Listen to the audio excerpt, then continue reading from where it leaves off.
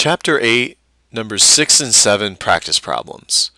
This should jog your memory a little bit back to some basic math. You're given two numbers, 45 and 125, and I purposely used the same pairs of numbers for these two problems. Greatest common divisor is going to be the largest number that will divide evenly into both of these numbers. And then the least common multiple is going to be the smallest number that both of these two numbers will divide into evenly. So we start both of these the same way. You find the prime factorization using the fundamental theorem of arithmetic.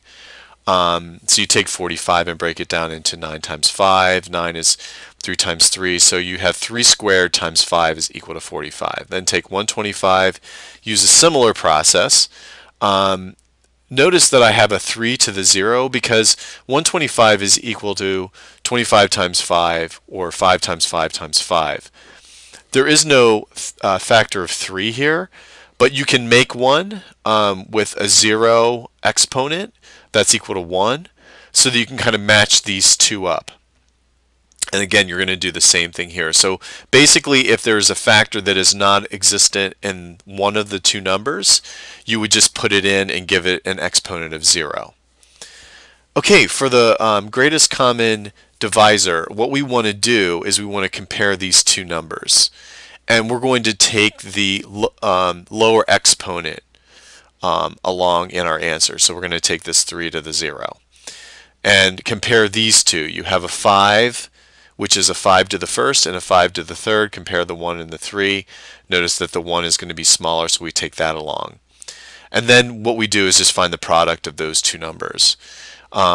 So 3 to the 0 is 1, and 5 to the first is 5, and that's going to equal 5. So 5 is the largest number that will divide evenly into these two numbers.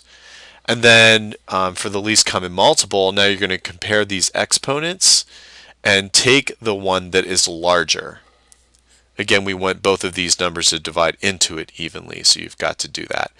The 2 is greater than the 0, so we take this 3 to the second.